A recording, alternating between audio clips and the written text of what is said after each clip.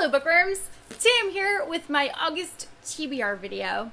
I read an okay amount of books in July, but I really want to up my game for August. I am very far ahead on my Goodreads goal, so I'm pleased about that, and I'm not trying to read to exceed that in any way. I just love reading, obviously, because I make these videos all the time, so you guys should know that by now.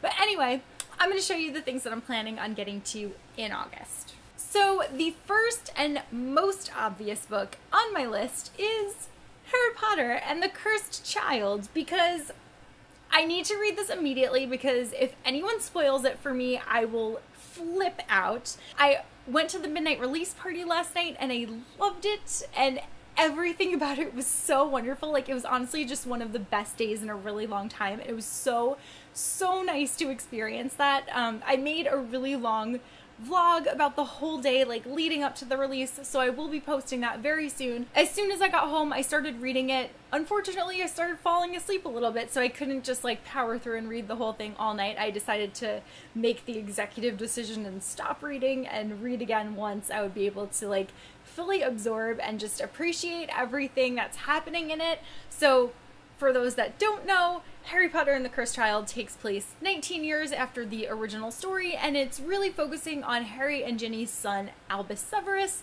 It's all about his journey to Hogwarts and him kind of, assimilating there and finding himself, and supposedly he is friends with Malfoy's son, and I just love that. And what I've read so far, I really do enjoy, so I'm really looking forward to finishing this. I would not be surprised if I finish this either today or tomorrow, but yeah, absolute must read in my opinion, because Harry Potter is life. So the next book that I'm planning on reading, which I actually already started reading in July but I didn't finish it, is The Lives of Locke Lamora by Scott Lynch. This is one of the books that was in my video for the top 16 books that I want to read in 2016, so I'm very pleased that I'm finally getting to this one. I am really enjoying the story so far, but I just haven't finished it yet because it's a very long book. I think it's over 500 pages, and so far I've read about 200 pages.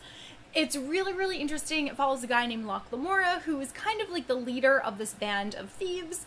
They compare themselves to Robin Hood, except they're not actually stealing from the rich for the poor, they're stealing for the rich for themselves. So that's a little bit different, but they're just very interesting, and I think Locke Lamora is a very fascinating character.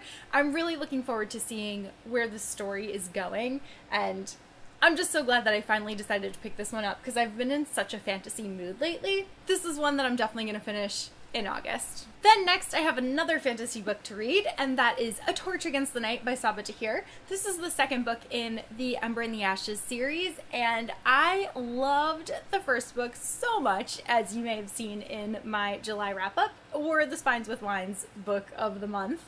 So as soon as I finished reading that, I really wanted to start the second one, but I didn't want to start it before we did our book club, because I didn't want to potentially spoil anything and forget which book certain events happened in, or just have knowledge of it, because I'm the worst liar in the world. So I didn't want to be I hope this happens, and then know that it happens. So yeah, so that's why I decided to wait on this one. But this one actually comes out on August 30th, right at the end of the month, so I wanted to read it and review it, but also I just need to find out what's going to happen in the story, because it was so good, and I cannot believe that I waited so long to finally start reading the series. Then I am planning on reading 99 Days by Katie Cotugno. This is the only contemporary book on my TBR as of right now. Could change, who knows. But I really enjoy Katie Cotugno as a person.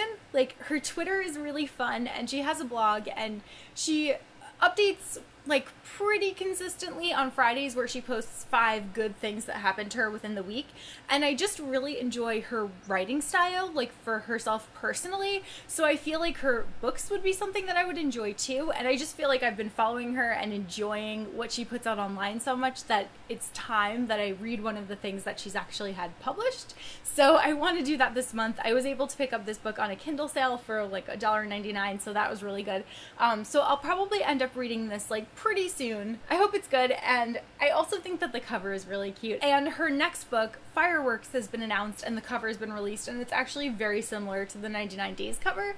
So I like that she's like sticking with the cover theme, and yeah, there's just like, I feel like I've hyped this up for myself and it's time to get to it now. And then finally, I am planning on reading Six of Crows by Leigh Bardugo, which is another book that was in my top 16 books that I want to read in 2016. I've been wanting to get to this one for a really long time, but I haven't done it because I constantly flip-flop about whether I should read the Grisha trilogy first or if I should read this and forget about the Grisha trilogy for the time being. I read the first book in the Grisha trilogy and I didn't love it as much as other people seem to. So that's why I haven't continued with it, and then I'm like, I should just read Six of Crows, and then I'm like, no, I shouldn't, I should read the next book in the Grisha trilogy because I'll be spoiled for things, so I'm always like, what do I do? But the decision has been made. We're reading this for Spines with Lines in August, so I will be reading Six of Crows finally, and I'm really excited because it's been described as a kind of Ocean's 11-esque heist novel, which just sounds really good to me, and I can't wait to read it, and I can't wait to find out what all the hype is about, and I'm really excited because then I'll be all caught up for Crooked Kingdom when that comes out in September. So those are all of the books that I'm planning on reading this August. I'm definitely going to read more than those 5, but those are the 5 that I definitely want to get to, and it's not like every other month where I'm like, these are the books that I'm going to read, and then I read different books. Like, I really want to read these 5, so I'm going to try to start with them, and then work my way onto other books. So let me know what you're planning on reading this August, and I will see you guys soon with a new video. Bye!